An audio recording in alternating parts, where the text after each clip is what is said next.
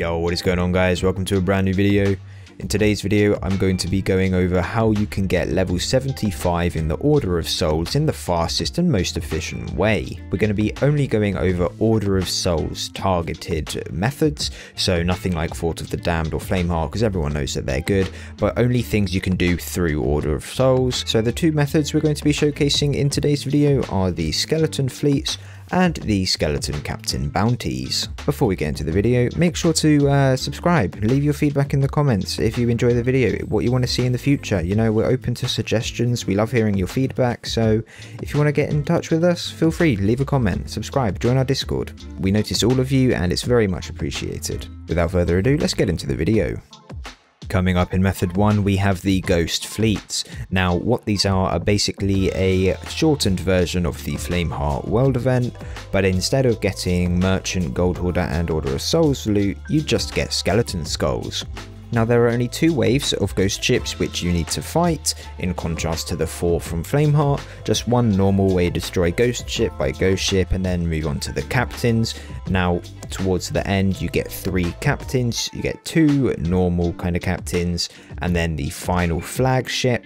Obviously to do this in the most efficient way you want to take out the 2 normal captains first and then finally take out the flagship, as taking out the flagship before you take out the other captains despawns the captains and you only get the final flagship loot. Now as you can see in this footage, we actually get a decent little amount of gold for this, but obviously the main thing we're looking at is the reputation. So we actually went up from a level 4 in Order of Souls all the way up to level 19. Now this is actually really good. Now obviously we know leveling up the lower levels is a lot easier than leveling up the higher levels, but I actually used this method to get 75 myself. I believe I went from 68 to 75 in just 2 or 3 days, purely because I was trying to get the Skeleton Captain sales, which we have done a video showcasing on if you haven't seen that, by the way.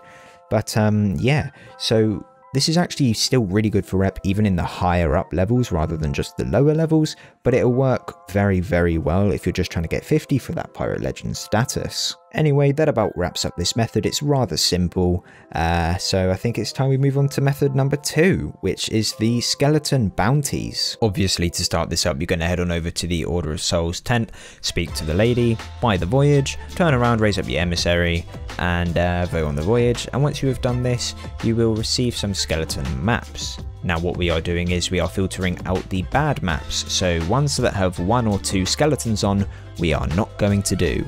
We are only going to do 3 and 4 skeleton maps. Now this is because it's just a waste of time. I mean, if they're really close to each other then you can, but honestly it's just a waste of time, so only do the 3 or 4 skeleton maps. So yeah, as you can see here, we have Wanderer's Refuge, the Sunken Grove and Marauder's Arch, so we're just going to head on over there. When completing these bounties, you're just going to be going through waves of skeletons, much like the skeleton forts if you have completed one of them.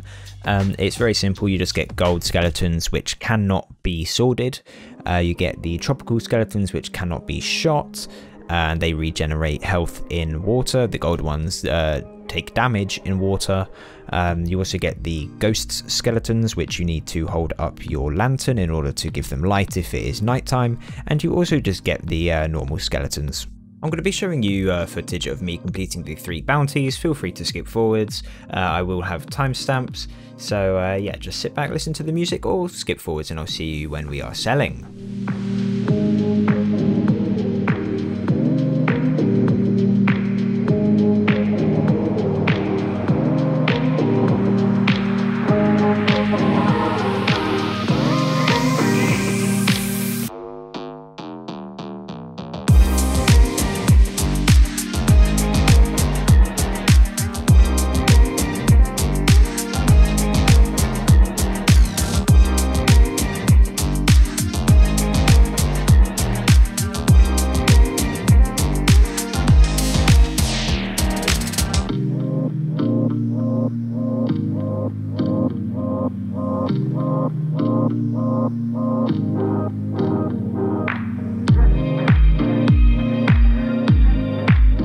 Now as you can see here, we actually ended up getting a grade 5 Order of Souls emissary flag. Now this is good, this is actually really good because this is going to be the way you get the most emissary reputation. Now, as you can see, when we are selling, we actually made a decent amount of reputation. We went from grade 19 up to grade 24. Now, this took roughly 50 minutes for us to actually complete the voyage and sell. So, I mean, if you think about it, 5 levels in an hour, it's not the greatest considering how low of a level we are and the amount of XP required to level up. But overall, it's not terrible. But I would definitely recommend doing the ghost voyages with a grade 5 emissary, as that is a sure way to level you up faster. Now obviously there are other ways which you can do this, such as Fort of the Damned, and obviously this is a good way because you get about, I believe, 5 stronghold skulls and obviously loads of gems, so you can sell the gems to Order of Souls as well. So there's that. You can also do normal skeleton fleets, and there's also Flameheart, where he drops you about 13 to 14 ghost skulls.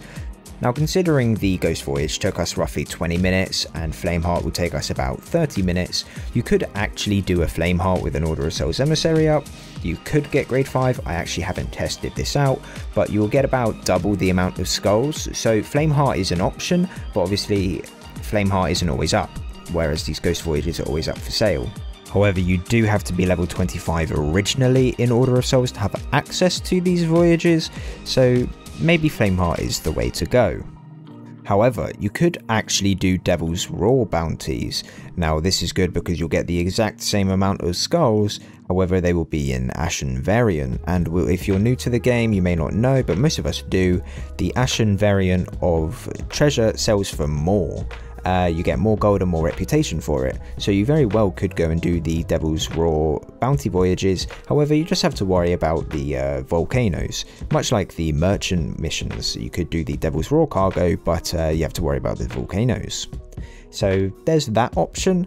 That's also pretty good for reputation, but that's totally up to you. But that about wraps it up for today's video. We would say that the best way is probably to do the ghost voyages if they are accessible to you, as they're quicker than Flameheart and you get a decent amount of skulls and reputation.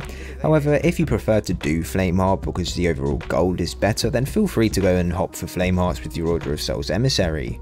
The bounty voyages aren't necessarily recommended, but if you want something more chilled out and relaxed, something you can do at night time and not have to worry about your ship sinking, then feel free to go for the bounty voyages. They aren't the worst.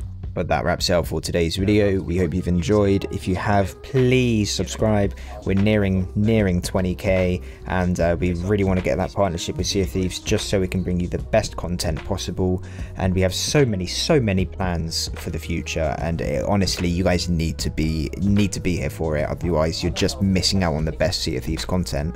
You honestly, hand on heart, this is the best content you're going to see ever. So yeah, thank you for watching. Leave a comment, subscribe, share the video, all of that stuff, and we'll see you in the next video. Goodbye.